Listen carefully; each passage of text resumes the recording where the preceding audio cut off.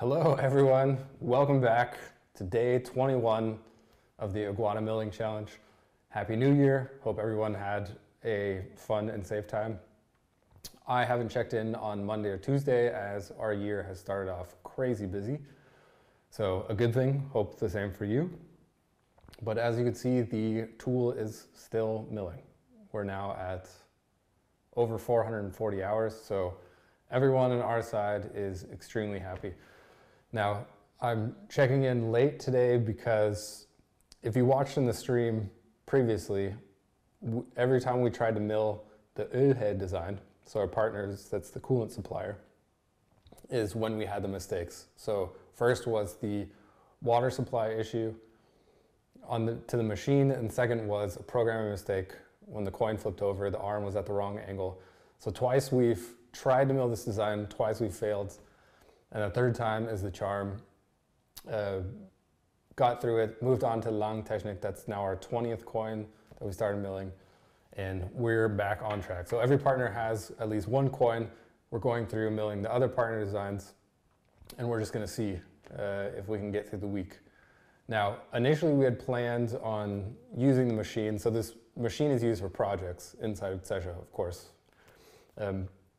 So we thought, okay, if we did a design, an event like this, then we do it during Christmas break and New Year's where they're on vacation anyways, there's not a lot going on. And then this first week of January, tomorrow and Friday, Sesha are closed. Production's open on Friday, but tomorrow's a holiday in parts of Germany. So they're closed, and we said, okay, if it holds through Christmas, New Year's, we'll let it run the first week. And then on the 10th, we were going to mill our last design and then check out the tool and see how it looks like. For the closing though, we need, if you watch the opening, we have an external third party to confirm that this is the same tool that we put in the machine, in addition to you being able to watch a live stream to make sure nothing was changed out the entire time. And that's the Professor Dr. Zoll.